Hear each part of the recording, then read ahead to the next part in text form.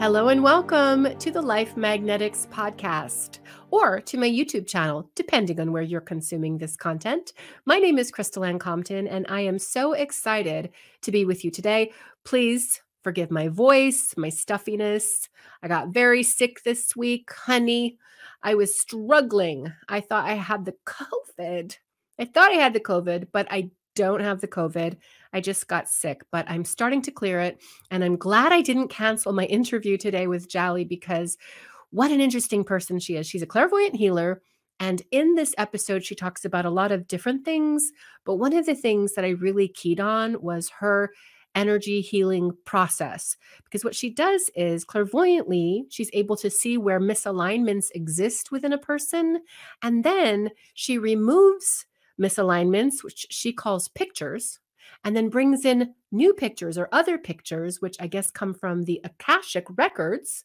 And she replaces old pictures with new pictures, and somebody experiences a total energetic healing. It was just fascinating to me. And I know the kind of people who follow my podcast or who watch my YouTube. I know this is the kind of person that you're going to be really, really interested in. Please, before we get into this conversation, make sure that you are liking, commenting, following, subscribing, reviewing, and doing whatever you can to support the podcast or the channel. It really does help me grow this community. Okay, without further ado, let's get into today's conscious conversation with Djali Vasela. Djali Vasela is a clairvoyant master healer and mindful energy coach.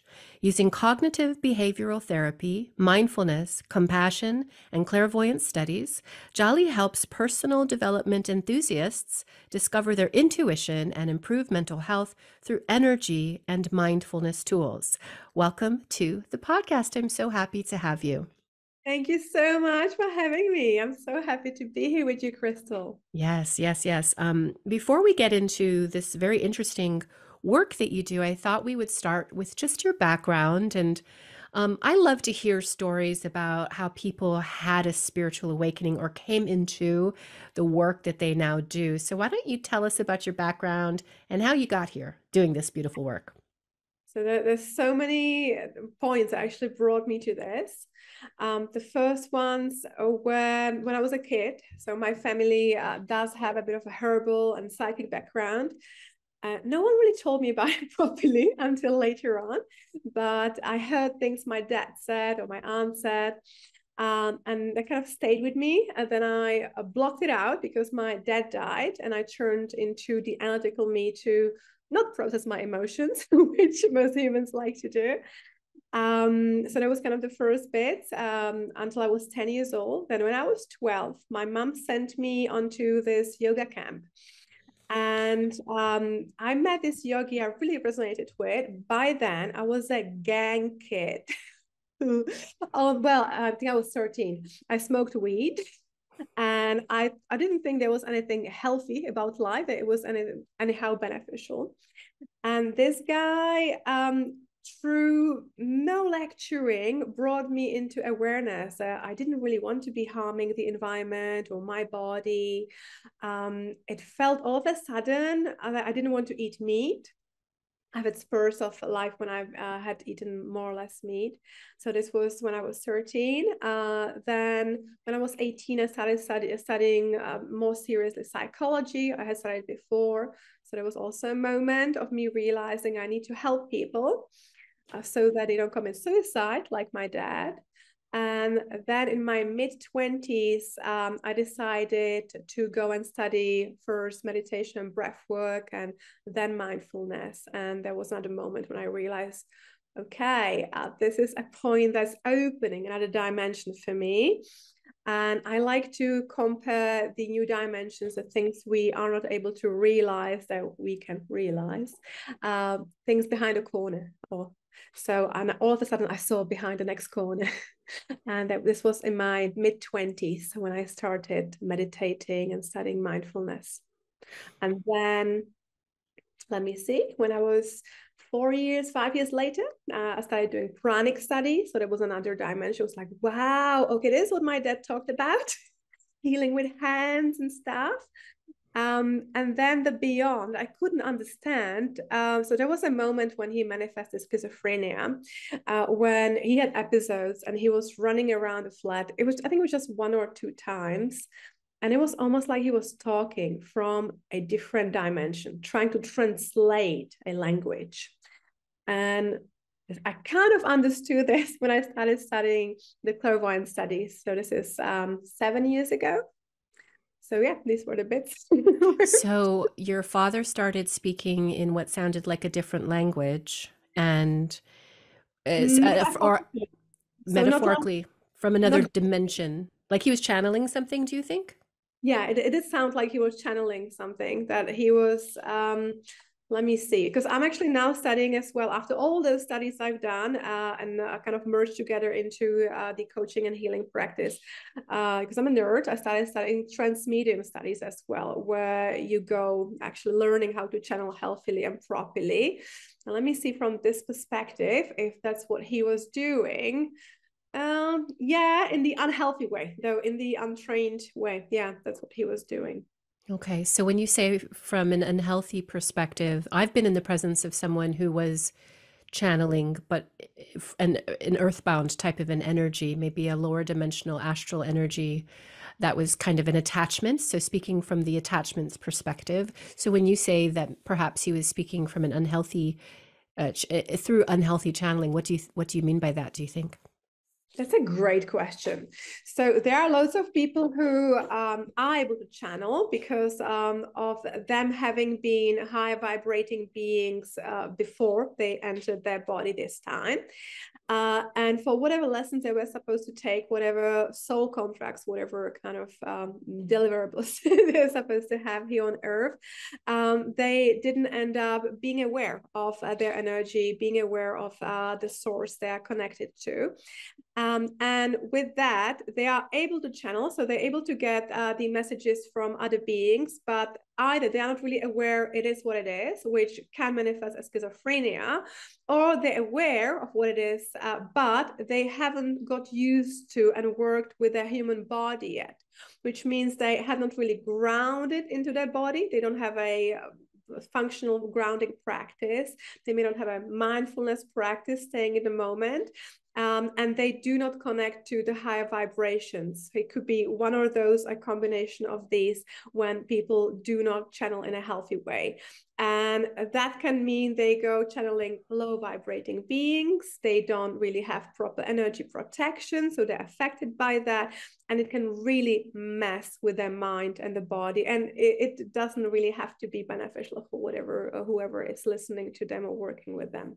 Yes, I had a very good friend who opened to channeling, but in an improper way, and hadn't really dealt with the fear that existed inside of herself. She had some just inherent fear to the world of spirit that she hadn't worked on first.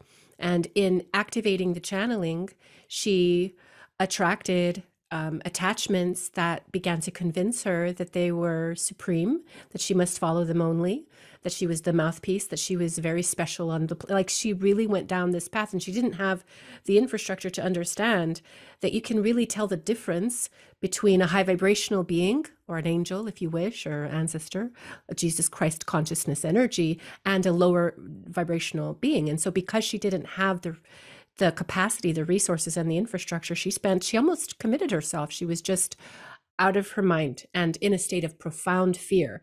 So that can happen. People really need to understand how to recognize these different energies. You know, Jesus said, you will know them by their fruit, which to me is by their vibration of love or light or proximity to source. So very interesting. Let me ask you, because I'm keying in on the fact that you're a clairvoyant master healer. And clairvoyance, I'm clairvoyant as well. This is something that I've always had as a child. I remember seeing things all the time.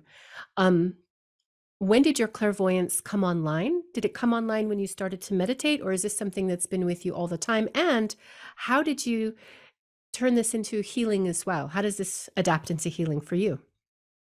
Those are great questions.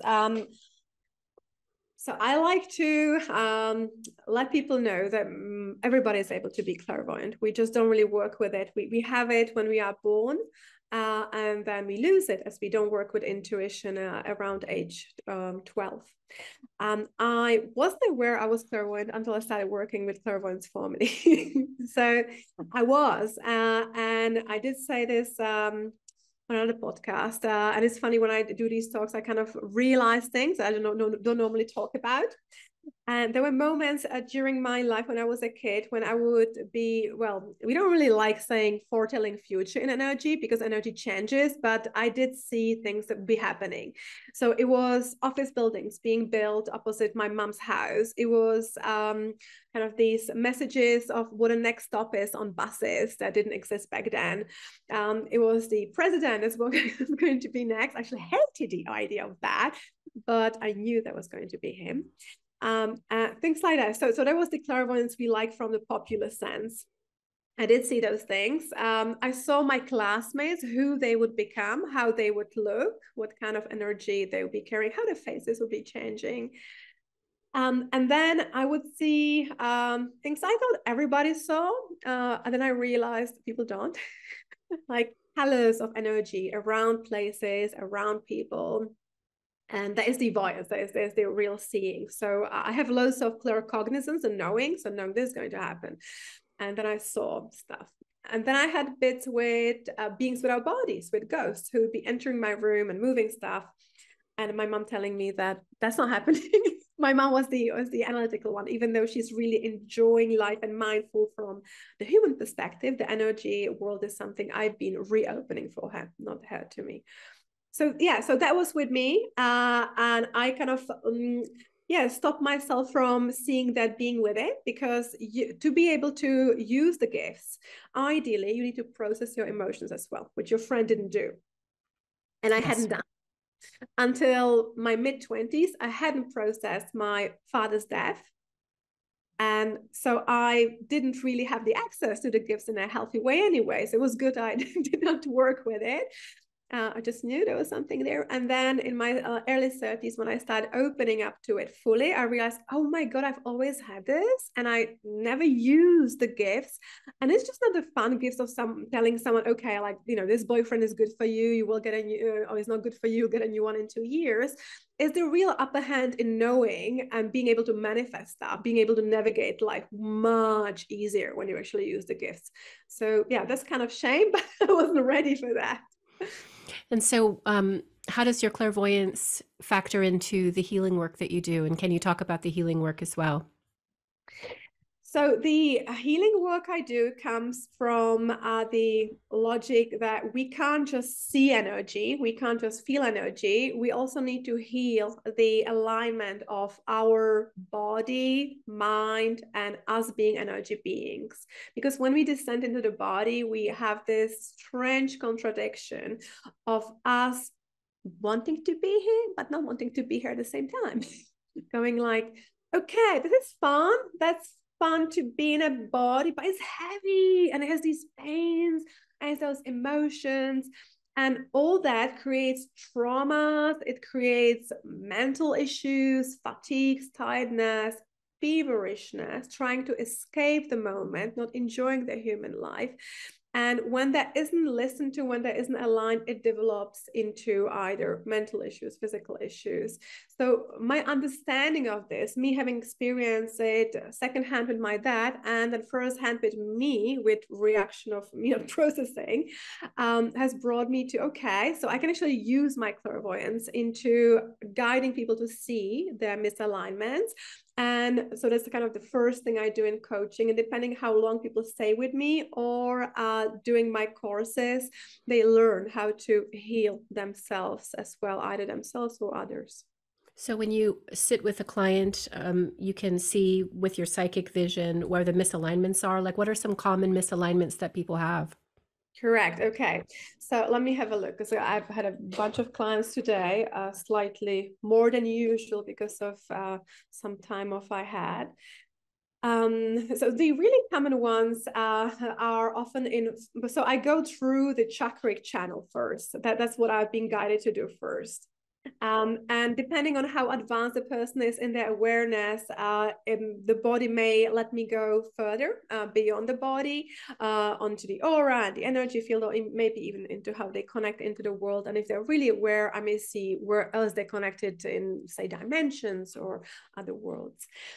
So I start with the chakras, and the most often blocked ones are the throat chakra, often in women who have a program of being a good girl, not being able to say what they need when they need it. There was one today I had that, yes, that had been in a relationship, one of those strange ones that you think you're staying with this person, and all of a sudden he's gone. And so as a result of that, there's a block in her throat chakra, thinking, okay, if she's not going to say everything next time, then maybe the guy doesn't run away.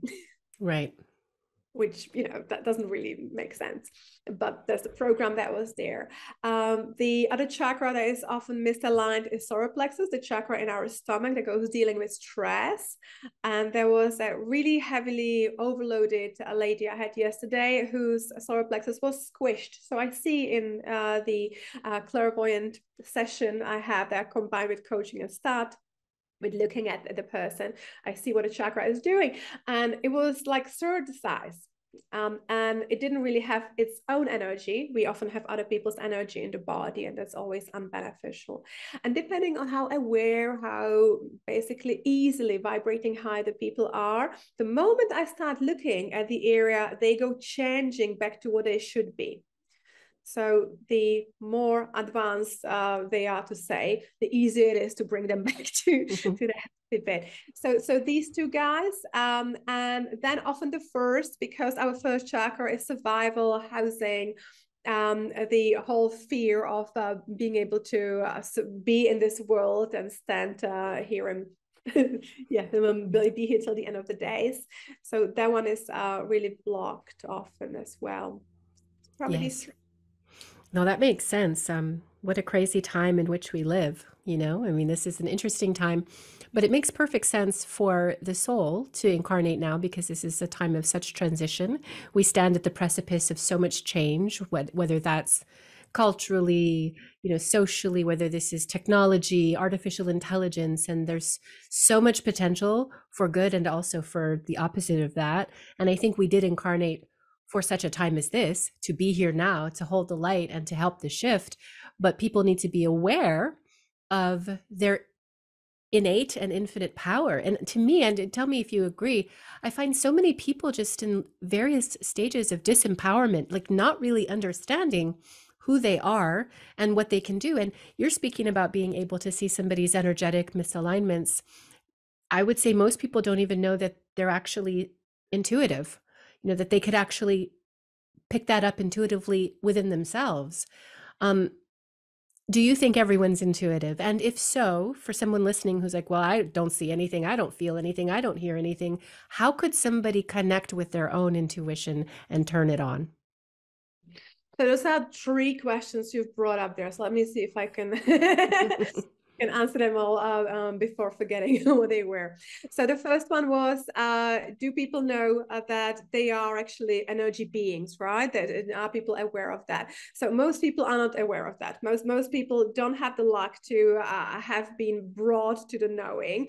And that's part of their soul contract. It's part of their soul contract to be in the unknowingness and to experience the world this time from that perspective for one reason or another.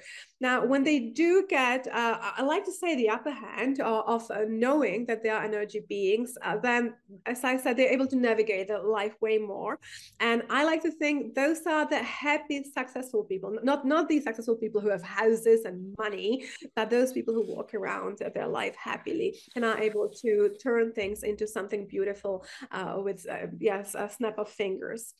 And the last one was, if you think everybody is intuitive. Well, everybody was intuitive to have come into this world. And because of most of the programming we have as children, well, we are not really told how to be intuitive, right? We are told how to, at least that's what I'm still observing with my clients and their kids. Now, for me, it's been years since I was at primary school. I don't have kids myself, but there still isn't any studies besides the analytical part. Probably the closest we can get to something that would be tuning into your intuition are schools with meditation in India, or art that we get to work with, maybe some more alternative art where we don't really go drawing anything concrete, because this goes processing our traumas and connecting us to intuition as well. But other than that, we go losing it, and we need to be reminded of it at the right stage of our life to be able to accept that it's there. Is there anything that somebody could do to start, like to open their third eye or to activate their intuition? Yes, there was the other question I didn't get to. Thank you. That's okay. Thank you. Yeah, totally. So first, you need to start believing that you are intuitive. It really helps to realize the difference between the analyzing mind and the intuitive mind. Those are those two that go kind of fighting, and the analytical in most of our cultures goes overpowering everything else, and not to our benefit, because you can't really calculate life beyond certain Excel sheets, and let me think, navigating your route somewhere. You really can benefit way more from being intuitive. So if you go thinking how many times a day you're actually analyzing, I'm not sure what it is for the particular listener, your calories, budget, sleeping hours, how much money you have, you will have, how many people you have to see, that is you analyzing. That is you trying to figure out your life from the perspective of calculating, basically. Now, intuition, on the other hand, and it doesn't mean that you go just using one or the other, but you can use way more your intuition and analysis less, so that is beneficial. Intuition, on the other hand, is knowing that you need to see this person, knowing that you will make this money, knowing that this food is good for you and that food is not going to be beneficial for you, knowing that this time is good for you to go to sleep, and this many hours is good for you to sleep, and this time is good for you to wake up. Well, such life is way easier, isn't it? Mm-hmm. So realizing that this is where you are, and maybe acknowledging that your mind is doing this and that, this analysis, without criticism, please surrender to the fact, be amused that your mind does that. That's the program you got, and it's good for something. Start with you being able to distinguish analysis, intuition, and then go ahead and tell your mind, okay, so I'm opening up to intuition. And you can start with simple things, perhaps. Maybe in the shop, asking your intuition, and it'll be really weird at first. Hey, what is the fruit that I should be buying today? Don't go with the usual list. Don't go with the, I don't know what you have, tomatoes, apples, oranges. Go ahead and look at the fruit, which means you need to be in a store where you see produce if you don't just shop online. And let yourself be drawn to the produce. Or maybe pick up the produce and feel how you feel. Now, you don't need to be going all crazy, dancing around the shop and feeling if the orange feels really good or not. Just millisecond of you feeling it. Like Marie Kondo goes saying with the items, you should feel joy when you pick it up. So that's your intuition telling you your orange is good for you. So you can start with that. And then you can go maybe with the people you're supposed to see and you don't have to see, and go, okay, do you feel joy deciding if you should go or you shouldn't go? Do you feel joy if you are going to this meeting or that meeting? Be amused if you don't have any choice anyway. So that's how you can start. And then there are beautiful exercises. I actually do have a freebie for on my Linktree/Djali Solutions. That is DJ Ali together and solutions for how to feel intuition in your body. And you can actually tune into your chakras every day and realize that they are there and how they feel today. And with this, you're doing a mini energy clearing, which is one of my forte, something dozens and dozens of people come for groups into. So that's your inner intuition, kind of tuning into what's in your body. And let's step away from knowing, okay, so where is the sickness? Where is something I need to heal? Where is extra rest needed? Why do I have this knot in my muscles? Okay. I love that. And well, the thing that's so great about that is that it's simple and it really does just require you to have an intention and then to ask. And it's amazing. I do think it's a universal principle. When we ask, we will receive every single time. The answer is there. You just have to listen for it. Um, let's talk a little bit about fear, because I think when people start to get into spirituality, metaphysics, and they want to be clairvoyant, they want to be intuitive, they also sometimes naturally think about the worst that could happen. Well, if I open up, what if I'm attacked by a demon? Or if I open up, what if I go too far and I can't get back? What do you have to say about fear and how somebody can overcome it? Oh, I love that. That's such a great question. Because one of the reasons why people don't start, I almost want to say soon enough, with intuition and with energy work, with healing, self-healing, is because they're afraid how they would feel if it wouldn't take up too much of their space, time, wouldn't transform their social lives too much, if their families would recognize them. Yeah, basically they go being afraid of what they become. There is this beautiful, almost, I would say, mainstream documentary by now. What the bleep do we know? Have you seen that? Yes, I have. Yeah. And there is this little bit from, what is the guy called? Professor Proton. He's something else. He's like a scientist that has a cartoon. Mm-hmm. And he's showing you the 2D life into 3D life. And he goes kind of illustrating, if you were 2D, would you know what a 3D feels like? Well, you wouldn't, and you would be pretty afraid of that. So that's pretty much where the fear comes from. It's like, what do I become? And there is this little extract there from that where, yeah, there's this being, and he goes showing her what she would become, and she goes, oh my god, but yeah, but what do I do now? And that's true, because sometimes when I think about right now, before our taping, I was doing New Year energy clearing session.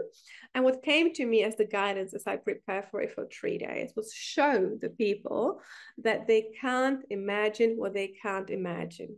You can't imagine what you would become. And it's a scary thing. But at the same time, it's an exciting thing. Because if you look back, oh my God, when I look back, I could never imagine I would live in the place I do. I would know the wonderful people I have. I would learn all the languages, all the knowledge I have. Just because we can't really imagine what we can't imagine. So the fear is natural. It's kind of our primal survival. And again, we want to be aware of that and go, okay, be amused by that. That is the original monkey that doesn't want to leave the cave so that they are safe. But hey, when they do, well, there is a forest, and there may be a waterfall after the forest, there may be a valley, and they may see a sky full of stars, and they may recognize the constellations with stargazing, and then they go bird watching, and I can just go on with how we can discover the dimensions. So again, like with the previous guidance that you gave us, well, let's ask to acknowledge the fear and then just be amused by it and go beyond it. Let's see what's after. Let's not sit in the fear. That's can sometimes be a little easier said than done. Oh, You yes. know, but I mean, but I do think that it requires bravery and a willingness to step forward and an understanding of who you are, because I believe that the consciousness having the experience is the consciousness in control of the experience. And I often talk about something that I've labeled dominion, which is when we fall into alignment with who it is that we really are as divine beings. There's an inherent power in this. Like, really, when I first left the church, I was a Christian, and I started exploring metaphysics, Edgar Cayce, all of the different ideas, and I started going back to my psychic self. I was routinely attacked in the world of spirit. Shadow people, beings you could call demons. I think they were earthbound spirits, but it was because I didn't know who I was.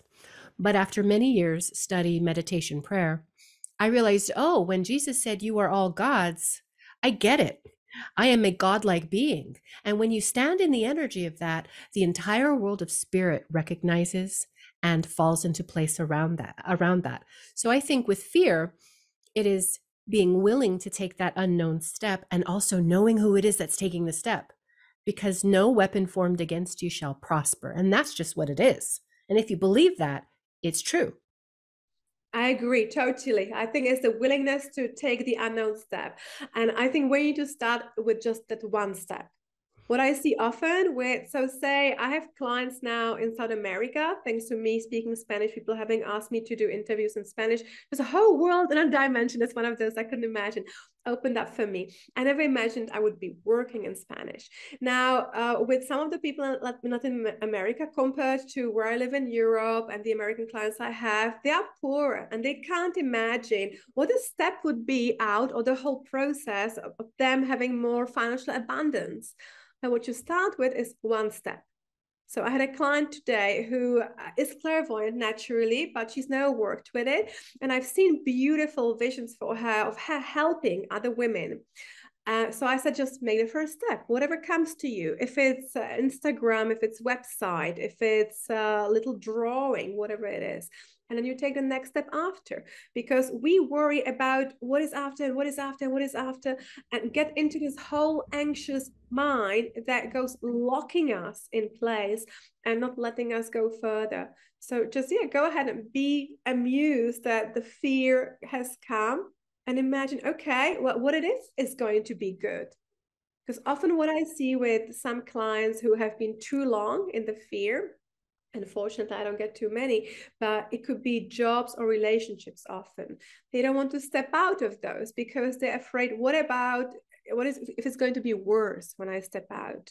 Well, what if it's going to be better? How much worse can it get than a job that you hate going to, a partner that you don't have sex with or that doesn't listen to you? How much worse can this get? So Right. what if, we get amused by, okay, this is the fear. Let me make the first step. And it doesn't have to be changing the whole job, maybe not leaving the partner straight away. But just one Maybe, little small step brings the momentum and carries you yeah, forward. Yes. yeah. And And keep walking. it starts with the intention and decision to take the step in the first place. And we can all do that. Right. Correct. Yeah. Is there a role with past lives in the work that you do? Epigenetics or ancestral stuff coming up and presenting in the now person? Like, how does that show up in the work that you do? And what do you think about it? So I do have a little resistance to past lives. I think it has to do with my dad having died this early and me still healing it, even though I have healed most of it. There still come up things, say when I watch movies and there's someone's parent dying, I still get really sad. So that goes probably tying into the past life. So I don't do a focused past life readings. If someone asked me to do that, I would do it, but it doesn't come to me as the first thing. But what I do is bringing pictures, so it could be translated as programs from other past lives into this life. So, and removing anything that hasn't worked and has stayed from a past life in this life in the person. To give you an example, so today in this new year energy, I was working with the concept that we often think and have the program, we call it from energy perspective, the picture, the healing needs to take time. And that's true. It used to do when the vibrations of the earth and the humans were lower, healing usually took a long time.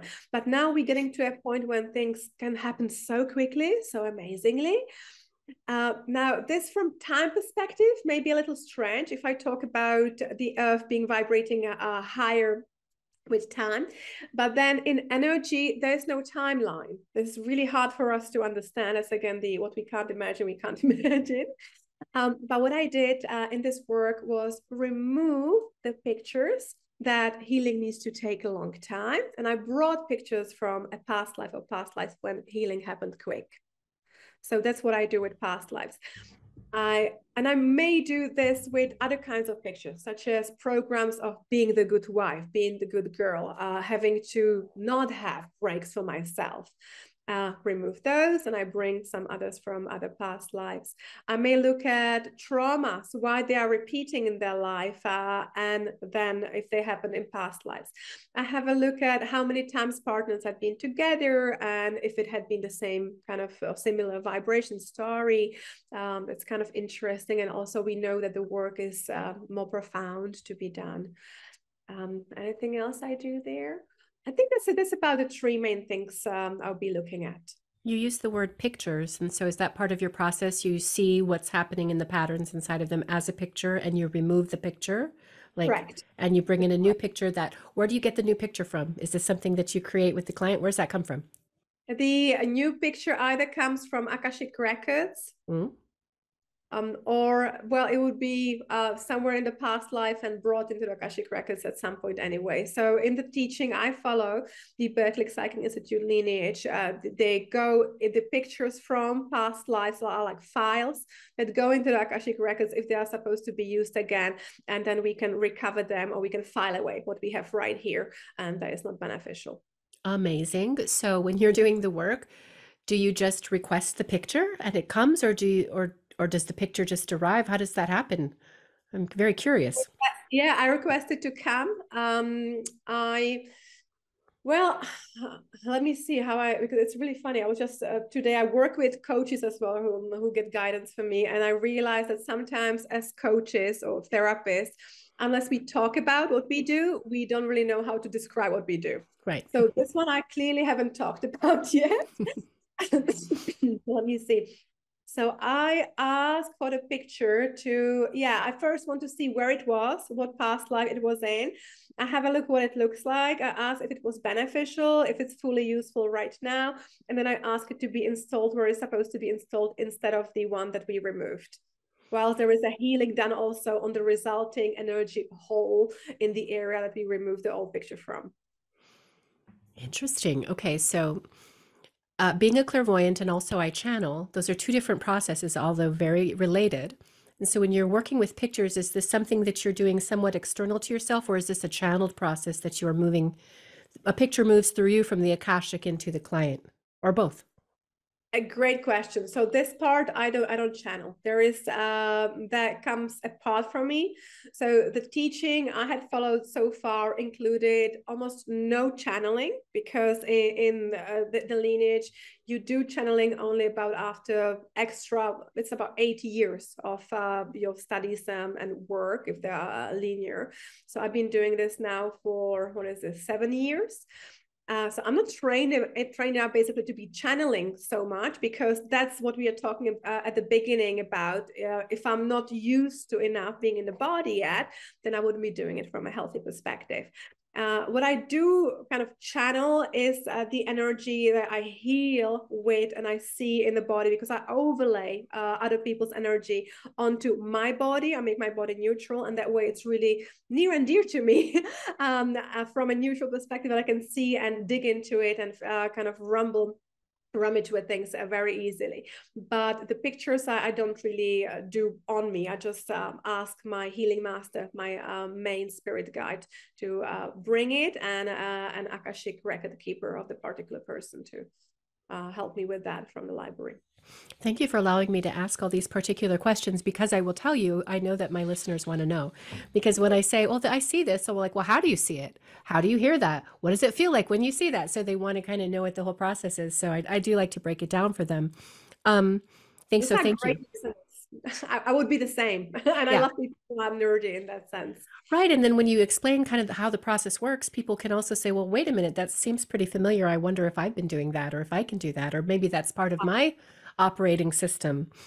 Let's talk a little bit about transmediumship. You did mention that at the beginning, and mediumship is the ability to see, well, I mean, people would say dead people, but I mean also multidimensional beings as well. So do you see dead people? Do you talk to dead people? When you're in sessions, do dead people come on through? Yes. And again, that's not a main part of my work. Right. Because the main part of my work is elevating you into higher vibrations, making you aware that you are the energy being in a body and you have all this power here. So there's the, and you can have loads of fun here, and you can help the others to kind of awaken as well.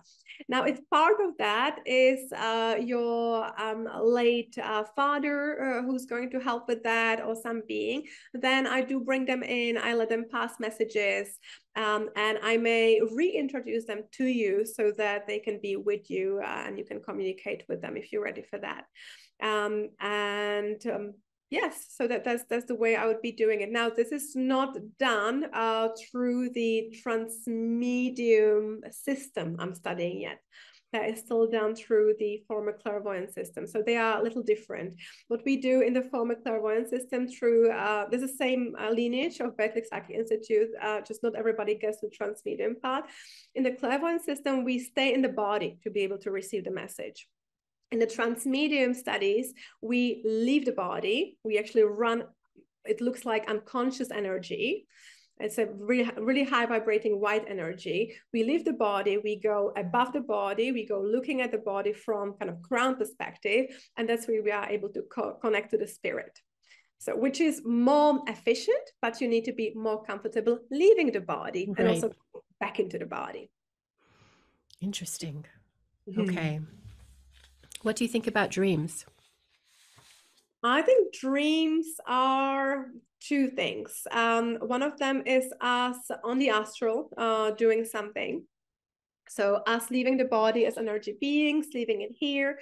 Now, the beautiful thing you can do, and again, I'm almost afraid most people don't do that. You can ask your healing team to do something with your body whilst it's lying there idle at night. So So I like to tell my team to go and recover, whatever needs to be recovered, get me ready for whatever the next day is. Usually the more particular you are with the request, the better it is.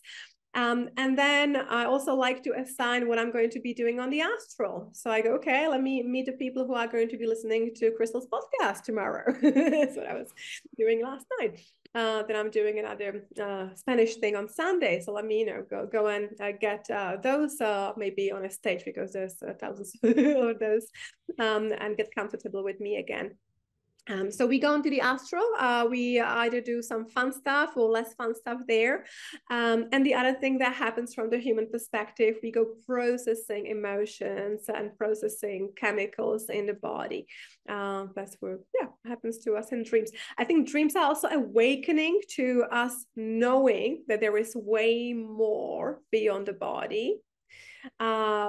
But I would also say that we need to be wary of not confusing or not kind of getting into the dream work too much, so that we also enjoy the human world. Some people get into energy work too much and they don't enjoy their everyday life, because it can feel kind of more fun to be in the dreams. Right, to be in the astral, instead of being anchored in the human reality. But that's why we came here. We came here to be embodied, right? Correct. And we came here to do that. Before we began to record, you mentioned the role of integration in the work that you do. And I'd like you to expand upon this. What is integration in terms of your healing work? So let me give an example what integration is not. And unfortunately, that happens a lot in the energy world. Integration is not if you go having, say, ayahuasca, and you don't get prepared for it, or maybe you get prepared for it only 5 days, which is still better than nothing. But either you should be prepared for it 2 weeks, 3 weeks ahead, by thinking about what your fears are from the process, changing your diet, creating space, creating the downtime, which is a luxury, to be honest. Then the process usually with most people I have seen is guided well and safely. And then after, you need to have some kind of bounce off time about what happened, but not only the day after, 2 days after, you need to have it for 2-3 weeks after again. And the same goes with your diet. And then once you have realized what this experience has brought you, which of these healing medicines bring you kind of changing the nervous system, the wiring you have in your brain, and with that, basically the dimension you are able to exist in, I'm afraid of being the next person, being the 3D. So when you realize that, you need to come up, or the guide that is with you needs to come up with exercises every day. It could be as simple as remembering to use your intuition. It could be as simple as I saw I shouldn't eat pears during my visions on ayahuasca. And following with that, seeing how that feels in a month, 2 months or so. Because otherwise, you go back to your busy life, and that vision, the experience, the gift basically you got gets stashed away under all the busyness that happens in your everyday life. And then maybe a year, 5 years later, you go, oh, I think I need to do ayahuasca again. But basically, you never use the gift. So what I do, that's why I don't do just reading sessions anymore. I do sessions that combine the reading, see what needs to be done to realize that you are the energy being in a body and to have your upper hand.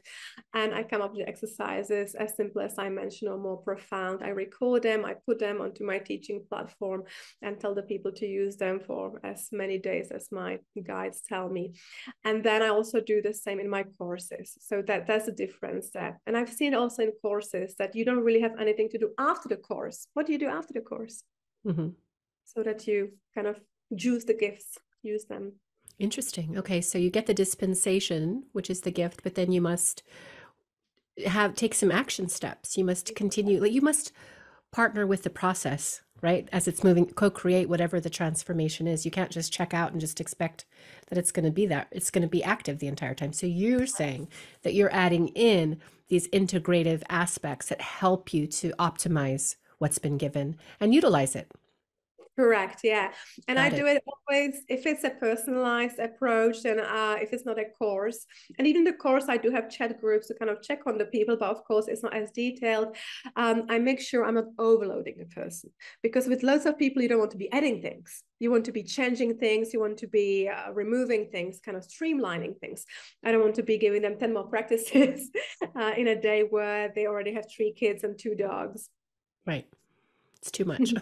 Right. If it's too difficult, people will tend not to do it. So, Exactly. right, Yeah. you want to do it in an embodied way, not just in a thinking way. Well, Correct. this has been so fascinating. So you mentioned that you do session work and that you also have courses. Can we talk about what kind of courses you offer? Sure.